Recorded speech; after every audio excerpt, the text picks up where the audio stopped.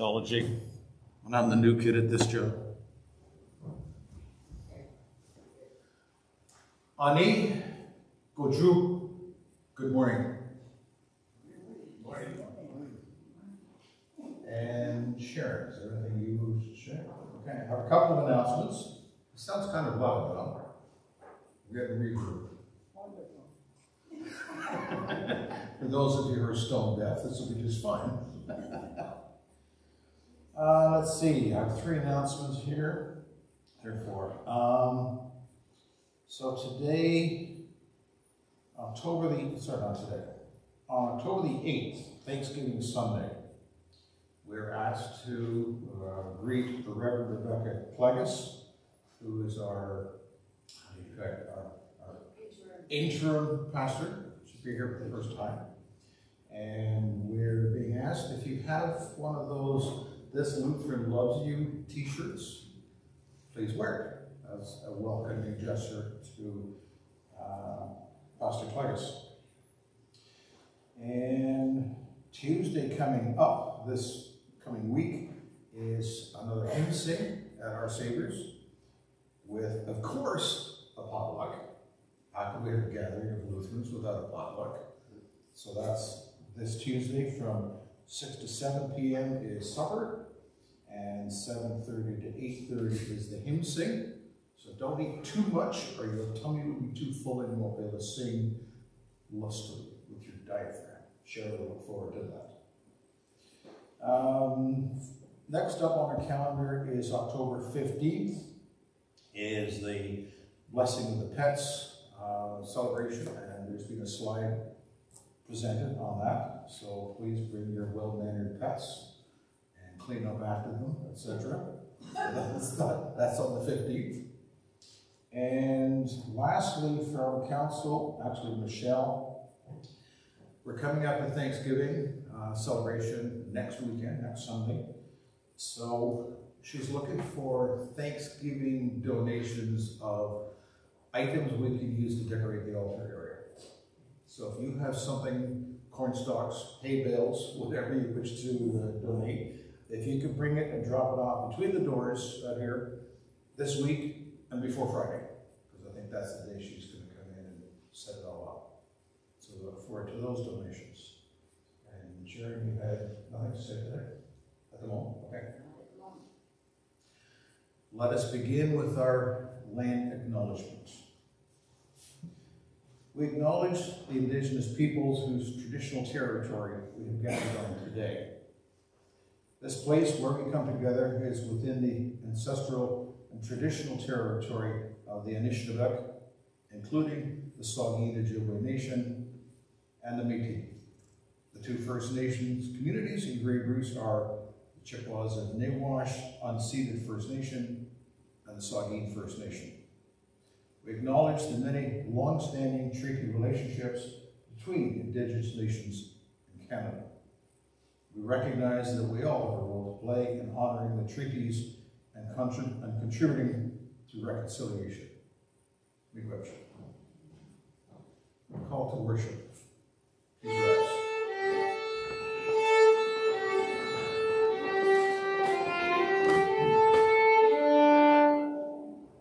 Glory to God, glory to God, glory in the highest. Glory to God, glory to God, glory in the highest. To God be glory forever. To God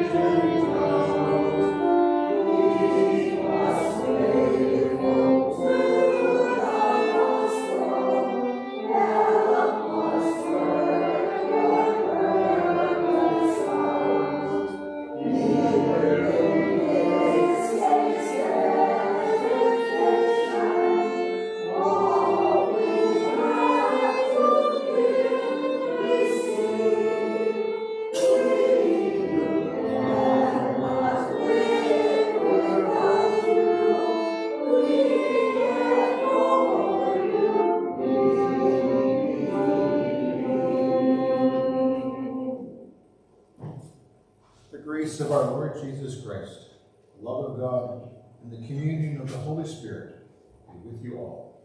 And also with you.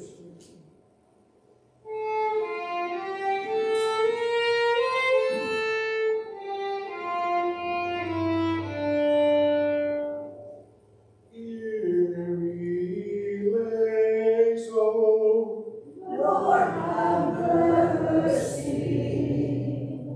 Christ eleison. Christ, have mercy. Kyrie eleison. Lord, have mercy. Our hymn of praise, 838, Beautiful Savior.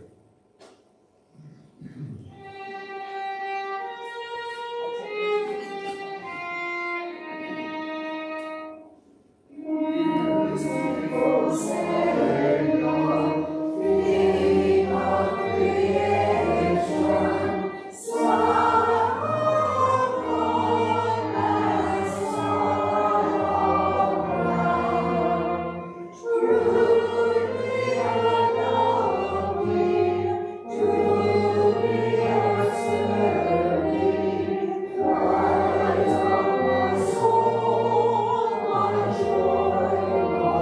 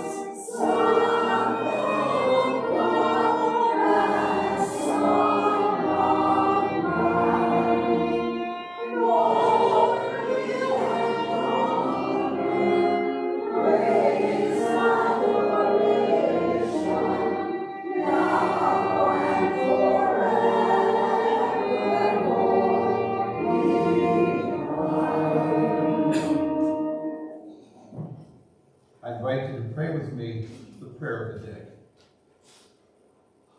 God of love, giver of life, you know our frailties and failings.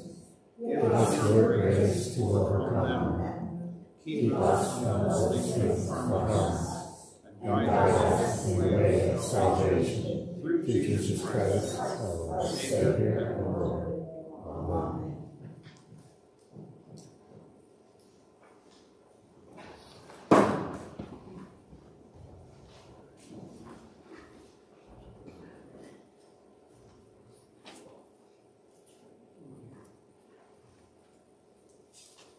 First reading for today is from the book of Ezekiel, chapter 18.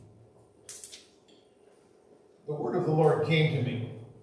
What do you mean by repeating this proverb concerning the land of Israel?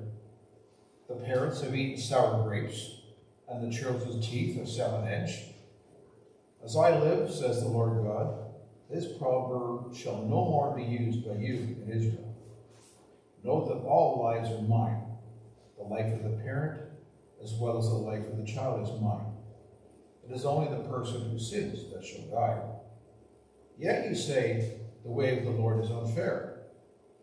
Hear now, O house of Israel, is my way unfair? Is it not your ways that are unfair? When the righteous turn away from the righteousness and commit iniquity, they shall die for it. For in the iniquity that they have committed, they shall die. Again, when the wicked turn away from the wickedness they have committed, and do what is lawful and right, they shall save their life. Because they considered and turned away from all the transgressions that they had committed, they shall surely live. They shall not die. Yet the house of Israel says, the way of the Lord is unfair. O house of Israel, are my ways unfair? Is it not your ways that are unfair? Therefore I will judge you, O house of Israel, all of you according to your ways, says the Lord God. Repent and turn from all your transgressions, otherwise iniquity will be your ruin.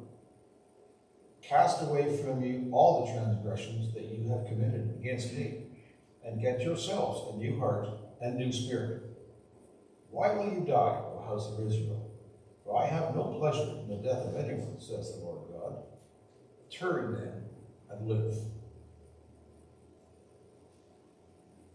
The word of the Lord. Thanks be to God. Our psalm for today is Psalm 25, verses 1 to 9, sung responsibly by helpers.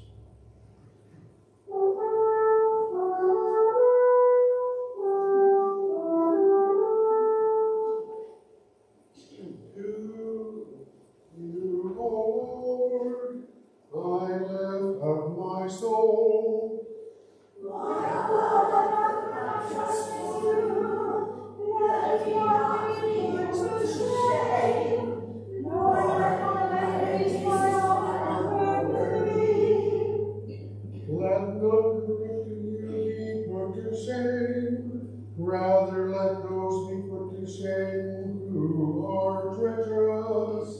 Show me your ways, O Lord, and teach me your paths. Lead me in your truth and teach me, for you are the God of my salvation. In you have I trusted all the day long. Remember all your compassion and love, for they are from everlasting. Remember not the sins of my youth and my transgressions. Remember me according to your steadfast love, and for the sake of your goodness, O Lord. You are gracious and kind, O Lord, therefore you teach sinners in your way. You lead the lowly in justice, and teach the lowly your way.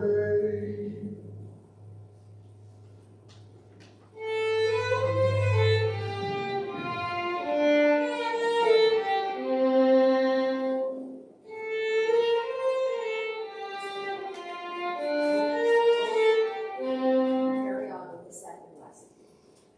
Thank you, Coach. Second lesson is from Philippians, Paul's letter to the Philippians, chapter 2. If then there's any encouragement in Christ, any consolation from love, any sharing in the Spirit, any compassion and sympathy, make my joy complete. Be of the same mind, having the same love, being in full accord and of one mind. Do nothing from selfish ambition or conceit, but in humility regard others as better than yourselves. Let each of you look not to your own interests, but to the interests of others. Let the same mind be in you that was in Christ Jesus. Although he was in the form of God, did not regard equality with God as something to be exploited, but emptied himself, taking the form of a slave, being born in human likeness. And being found in human form, he humbled himself and became obedient to the point of death, even death on the cross. Therefore God also highly exalted him and gave him the name that is above every name, so that at the name of Jesus every knee should bend in heaven and on earth and under the earth, and of every tongue should confess that Jesus Christ is Lord, to the glory of God the Father. Therefore, my beloved, just as you have always obeyed me, not only in my presence, but much more now in my absence, work out your own salvation with fear and trembling.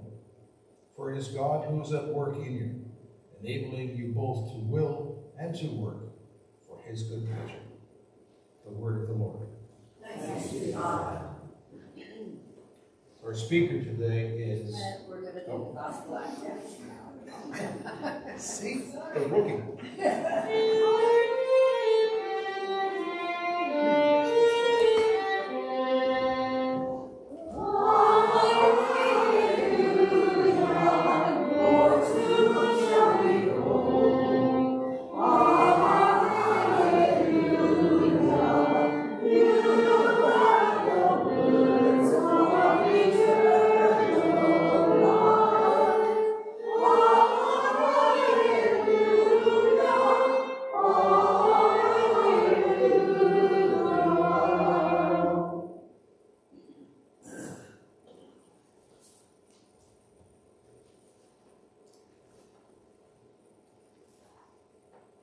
Is the Bishop Mike doing the gospel? Yeah. Okay. So Bishop Mike is coming on screen to do our gospel and our sermon for today. Reading from the Holy Gospel according to Matthew. As Jesus was walking along, he saw a man called Matthew sitting at the tax booth. He said to him, "Follow me." And he got up and followed him.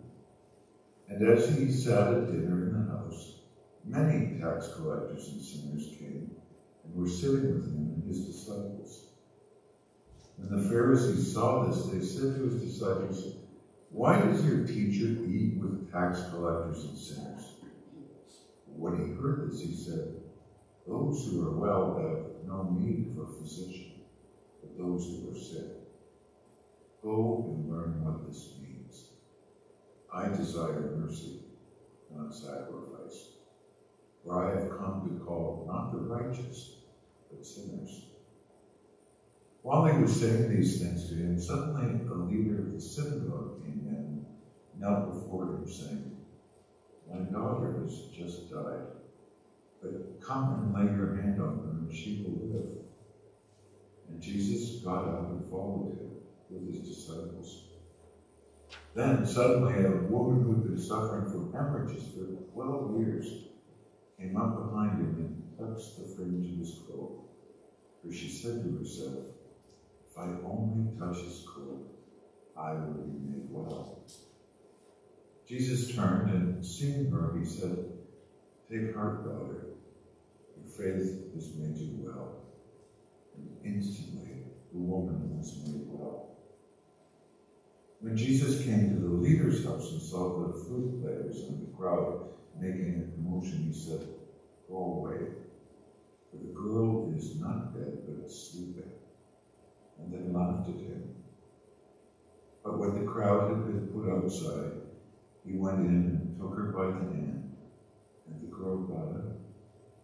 And the report of this spread throughout that district.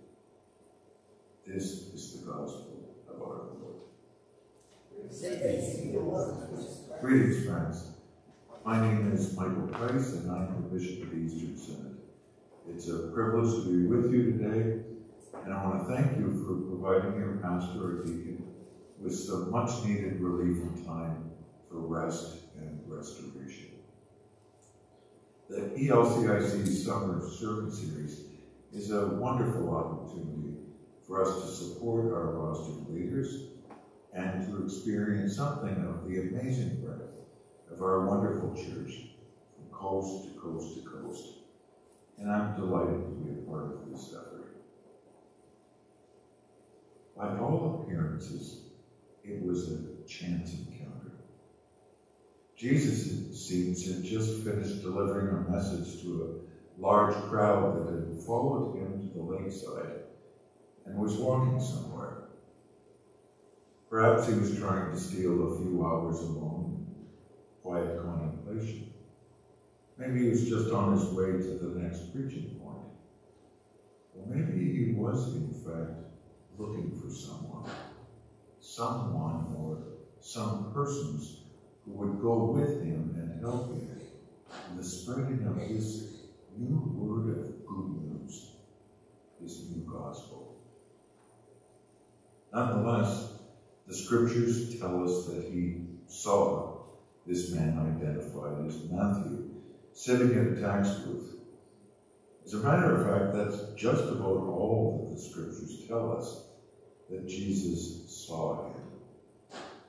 There was no great parting in the heavens, no loud voices booming from the skies. Indeed, there was no indication that this man was anything other than what he appeared to be, a junior clerk in the Roman equivalent of Canada Customs, going about his daily business of collecting taxes from those who were transporting goods along the road that Jesus happened to be traveling.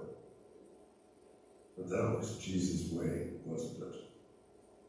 Think of all the stories from the Gospels where Jesus saw what no one else saw. The widow who gave all that she had into the alms box. The woman he met one day at the wellside. That little taxman Zacchaeus. In all these instances, and so many more, Jesus sees and Jesus calls.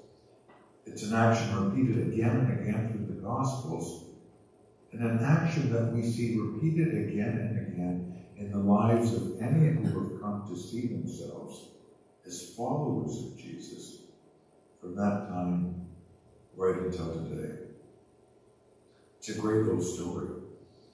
But it's not just Matthew's story or any of the other disciples' story for that matter. It's also my story, and it's your story. God has seen each of us and has called each of us. Not just the disciples or the bishops, the pastors, the deacons, but all of us. And even today in this gathering, all of us are seen and all of us are called to a new way of living, a new way of seeing, a new way of being.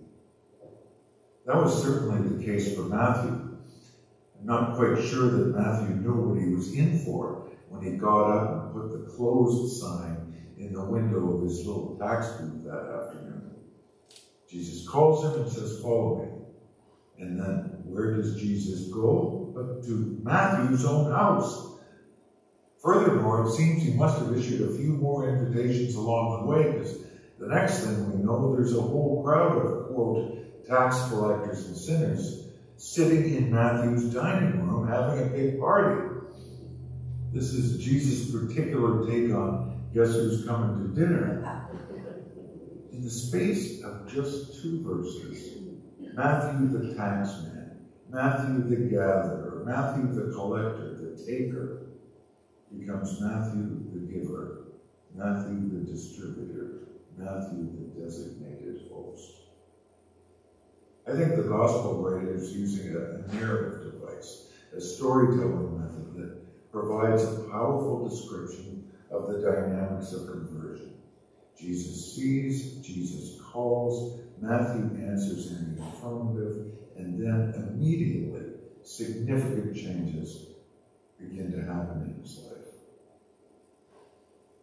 Jesus says, "It is not the healthy who need a doctor, but those of us who are sick." More and more of us are recognizing our own sickness, our own need of conversion to a new way of life. I think more and more of us are feeling that we're on treadmills that are running faster and faster, but ultimately leading nowhere. We know that in global terms, we are the richest of the rich. Yet morally and spiritually, a lot of us are feeling more and more impoverished. It was described really well in an article I read recently where an East Indian teacher, lamenting the massive change being experienced in her country, said, "We are trading a simple life with high thought for a cluttered life with low thought." It was an observation that I certainly identified with as a North American. The fact is, in spite of our riches, and maybe because of them, we are flirting with the disaster of a society without community, of a life without meaning. In another article, Tanis Kellowell, a management consultant with the Banff School of Management, writes, "Everywhere I go, I sense a chronic, low-grade depression in people, a soul sickness. Many intelligent, hard-working, well-educated people are feeling as if they've sold their souls for paychecks." Do you recognize what she's talking about? I sure do. And all of this carries profound significance for us when we reflect on the nature and mission of the church. I think there's a lot of receptivity to hearing Jesus' call to follow him, a call to a new way of living, a new way of seeing and being. I find myself encountering more and more people all the time who are recognizing the high price we're paying for the kind of a world we're living in. More and more people who are giving up on the God of upward mobility. People who are more and more open to experiencing the God of downward and outward mobility that has been revealed to us in Jesus. But you know, it may well be that the church, we ourselves, need to be converted before we can effectively issue that same call to others. Maybe the problem isn't so much a lack of receptivity in the community, but rather our lack of faith in the power of the gospel to convert, to effect change, and bring that new life which we identify as being present in the life, death, and resurrection of Jesus.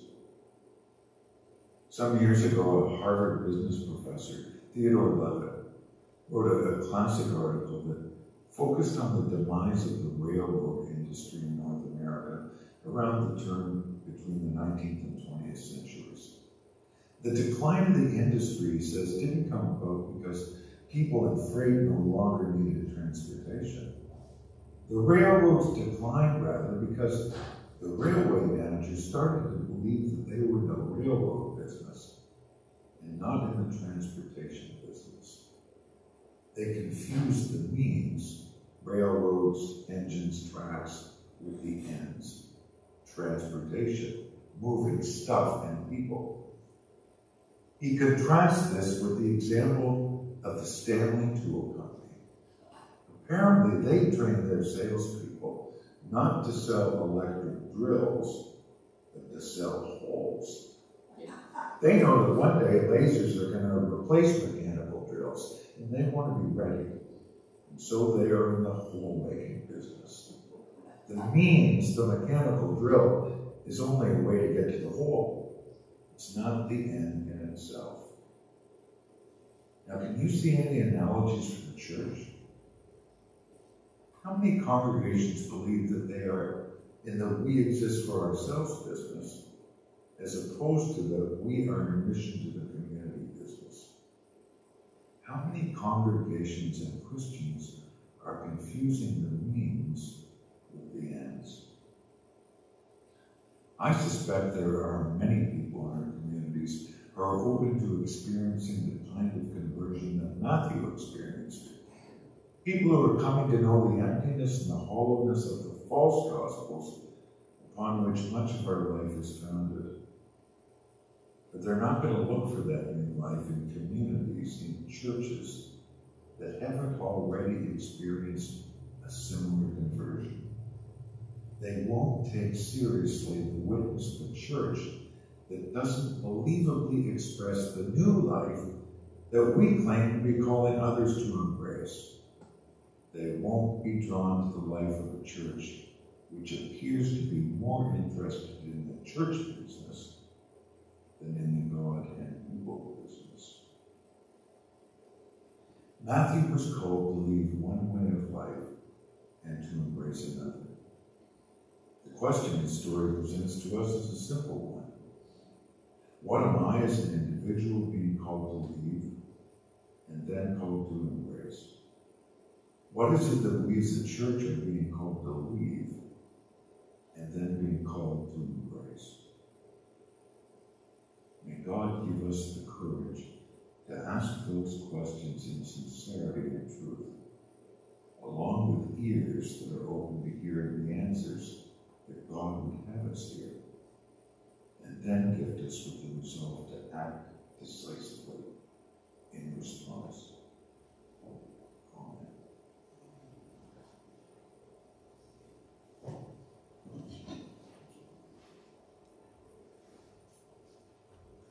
Our hymn of the day, Jesus Calls Us for the Tumult, hymn 696.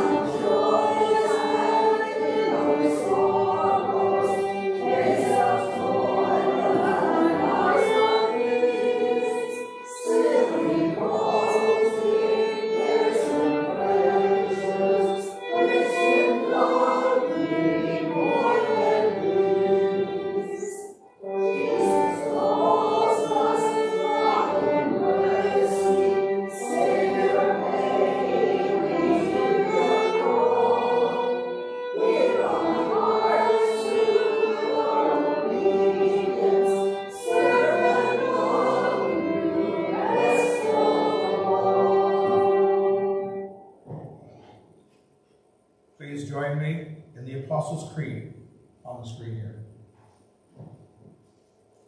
Living together in trust and hope, we confess our faith using the words of the Apostles' Creed found on the overhead screen.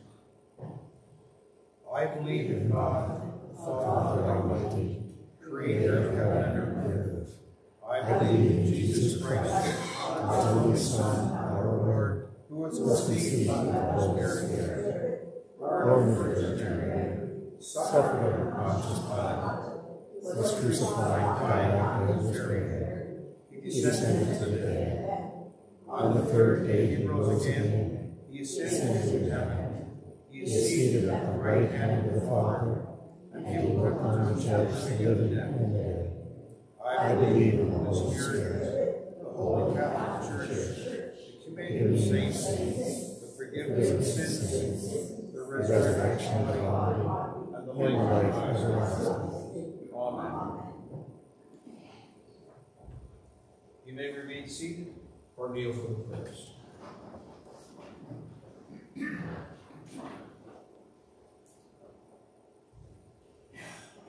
Trusting in God's extraordinary love, let us come near to the Holy One in prayer. You crown your church with steadfast love and mercy. Guide us continually in our baptismal covenant to strive for justice and peace in all the earth. Use our diverse gifts in service for the whole people of God. Merciful God, receive our prayer. You satisfy the needs of all creatures. Protect the habitats of fish and birds. Repair ecosystems damaged by misuse, neglect, or natural disaster, that all creatures may thrive. Merciful God, receive our prayer. make your ways known to all people. Inspire the rulers and leaders of nations with your compassion and mercy. Raise up activists and community organizers to restore places affected by violence, poverty, and inequality. Merciful God, receive our prayer. you provide justice for all who are oppressed and relief to all who are afflicted. Heal those who are bent over by addiction, depression, and anxiety. Set free all who cry out under the weight of mental, emotional, or physical distress. Today we pray especially for Gertrude, Orville, Susan, Ralph, Spencer, Karen, Peter, Tyson, Klaus, Andy, Ron, Neil, Joyce, Roseanne, Audrey, Helen, Pat, Phyllis, and Guy, as well as all those we name before you, either silently or out loud.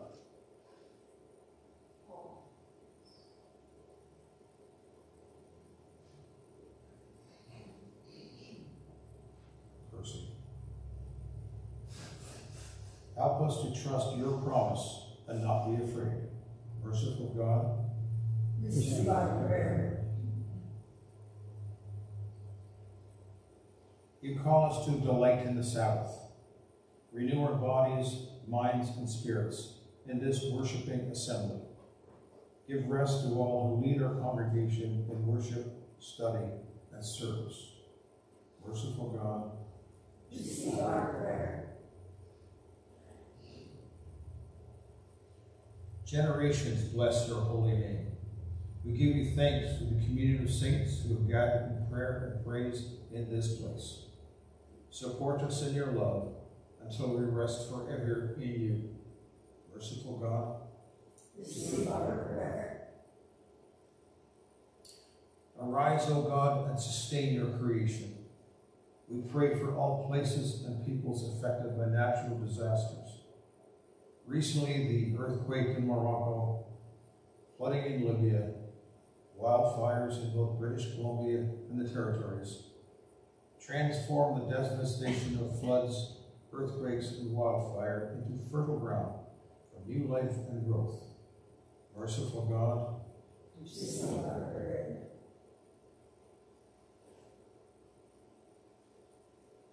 are there any other prayers to be offered? Let your loving kindness be upon this world.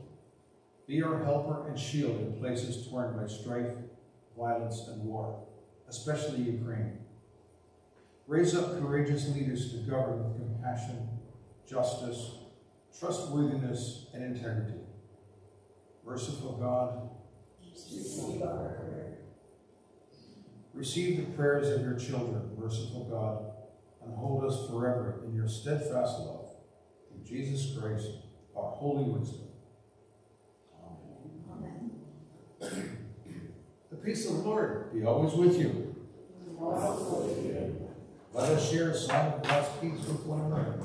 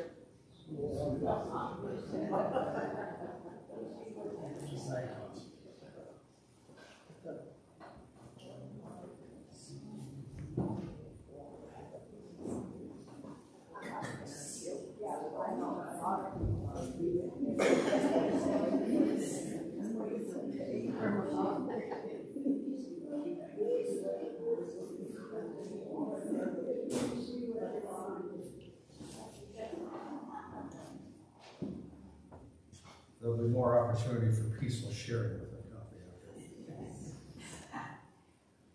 Our canticle of thanksgiving for today. Come thou fount of every blessing in 807.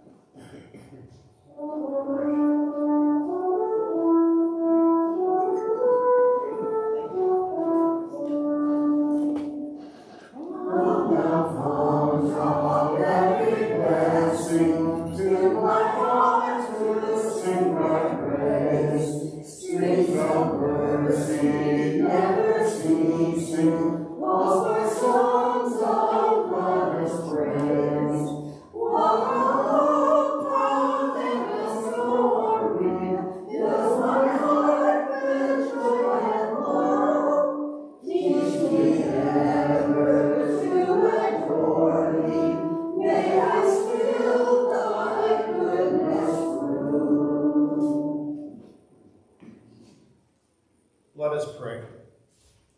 Praise and thanks to you, holy God, for by your word you made all things.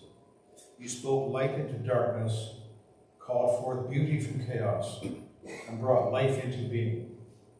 For your word of life, O God, we give you thanks.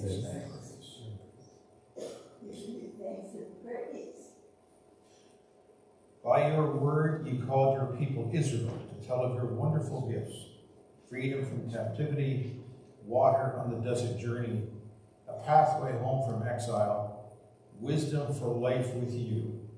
For your word of life, O God, we give you thanks and praise. Through Jesus, your word made flesh, you speak to us and call us to witness.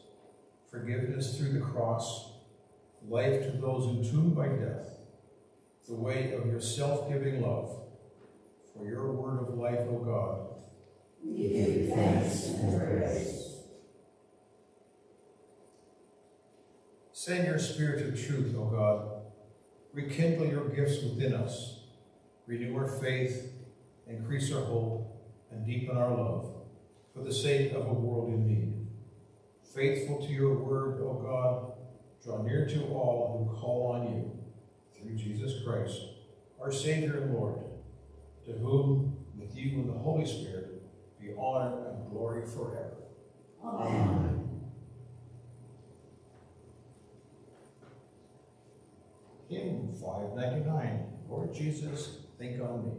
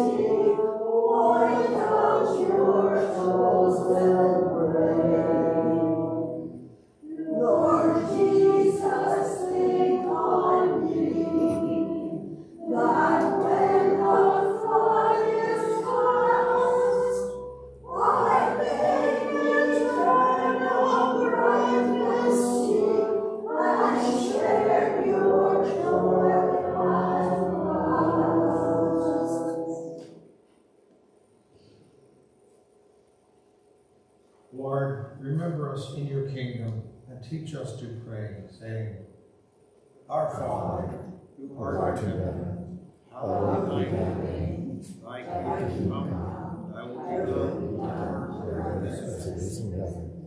Give us this day our daily bread, and forgive us our trespasses, as we forgive those who trespass against us. And lead us not into temptation, but deliver us from evil. For thine is the kingdom, the power, and the glory, forever and ever. Forever and ever. Amen. Now receive into your hearts and into your lives the blessings of our Lord. The peace of God, Father, Son, and Holy Spirit, bless you, comfort you, and show you the path of life this day and always. Amen. Amen. Our sending hymn is 545. Jesus, dismiss us with your blessing.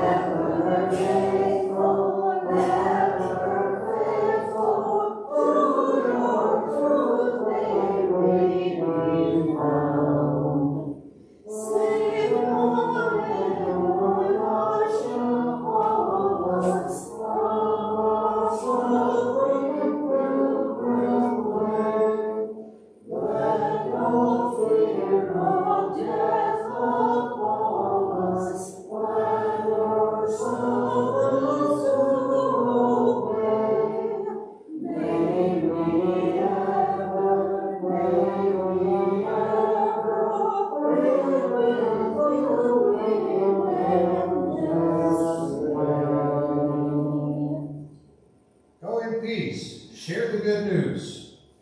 Thanks.